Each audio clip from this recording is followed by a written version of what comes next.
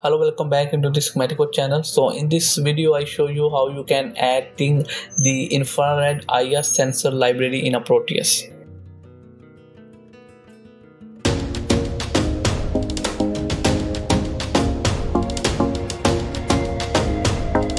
So first of all, you need to come on this web tool, the link in the description, and here you can search for IR sensor.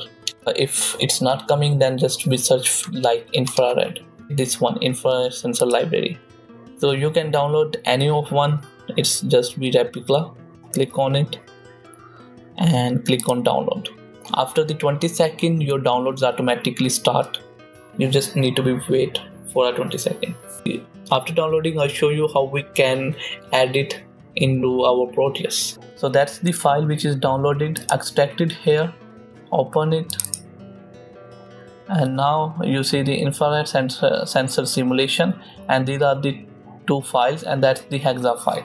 So first of all, copy these two files, open the Proteus Professional, any version of software which you have the file location, and come in the library. In my case, data in the data folder, the library folder is, but maybe in your case it's in this original folder, or maybe in the bin. So you need to find out the library folder. That's very important. Click on it and paste these two files here. These are pasted. Close it and make sure your Proteus is not running. If it's running, then just close and again run it. Open the Proteus again, and now here we need to go into the schematic capture window from the pick devices, infrared. So that's the IR obstacle sensor. Click on it, and now you see that's the sensor. Now let's see how infrared sensor is worked. So that's the infrared sensor simulation. So for this thing, you don't need any kind of sensor to be added into the library. So that's the sensor, and that's the circuit already attached, everything which him.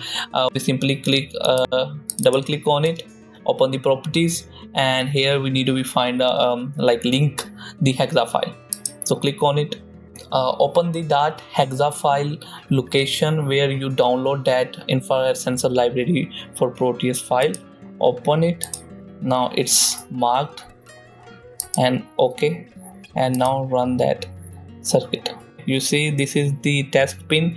Test pin indicate that when someone is in the front of obstacle sensor or infrared sensor, then its LED is blinking. If I say 0, it's mean no one in the front of the sensor, so no LED is blinking.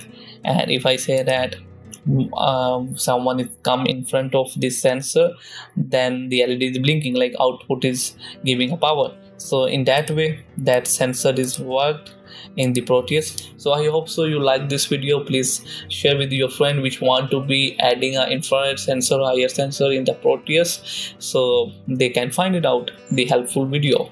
And also comment down any kind of extra help you need. I am appreciated your comments. So I see you next time.